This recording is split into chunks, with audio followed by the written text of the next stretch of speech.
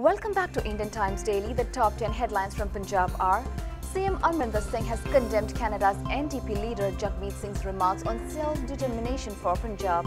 He said that the Canadian authorities should take serious note of such disruptive elements trying to spread discord in India. Jagmeet had said that he considers self-determination to be a basic right in places such as Punjab, Catalonia or Quebec. The PPCB has said that the pollution level in Punjab had attained alarming proportions. It has compared the prevalent atmospheric situation to that of a gas chamber. The major cause of air pollution is stubble burning, the board stated. Haryana is said to be the first state in the country to provide paying guest facility for cattle. This will help cattle owners living in small houses who don't have enough space to rear the bovines. 50 to 100 acres of land will be earmarked for the initiative. Blood samples of family members of 9 of the 39 the Indians missing in Iraq have not been collected. This is because the designated health center in Amritsar does not have DNA test kits. The center, in collaboration with Iraq, has started a fresh search to trace the Indians.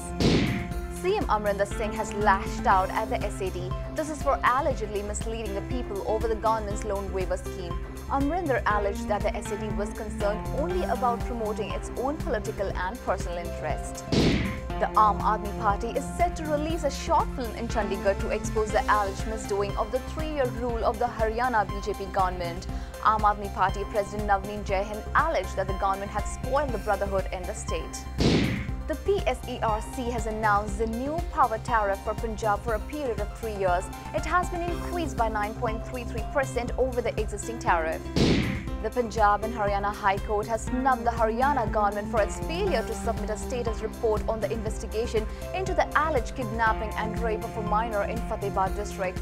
According to the petitioners, the relatives of state BJP President Subhash Barala are the main accused. Several unsolved cases, including the recent murder of RSS leader Ravinder Gosain, are a challenge for the Punjab police. DJP Suresh Arora has said he has stressed the need for teamwork and coordination within the force. The centre's proposed move to impose transport tax on tractors has drawn flack from farmers' unions. This will burden farmers and others using the tractor trailer for transporting goods or material. This is the end of the news bulletin, but stay tuned to IndianTimesDaily.com as news from Bollywood is coming up next. And do visit the resources section on this portal to find the best Indo-American businesses and resources, from accounting firms to wedding planners in your city. All of us at Indian Times Daily wish that you have a great day.